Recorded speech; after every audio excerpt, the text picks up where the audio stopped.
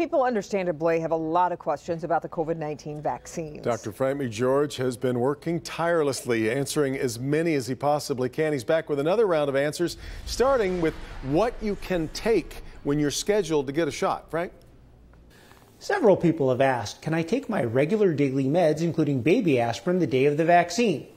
Yes, if you regularly take prescription or over-the-counter medication, it's fine to take it on the day of your shot, and that includes baby aspirin.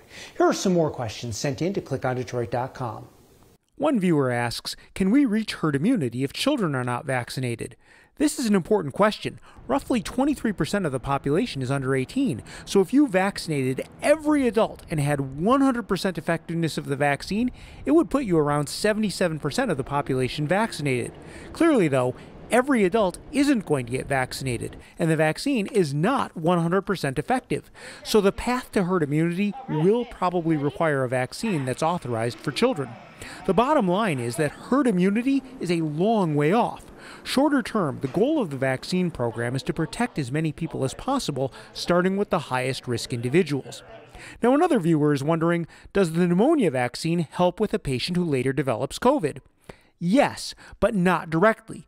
If you develop COVID, being protected against the bacteria that can also cause pneumonia will make it less likely that you would develop an additional bacterial pneumonia that would complicate your COVID infection. Now, another viewer is looking ahead, asking, I'm due to get my COVID-19 vaccine shot late this summer or early fall in the next phase. Can I get my flu and COVID shot at the same time? It's not recommended that you get any other vaccines within 14 days of receiving a COVID-19 shot.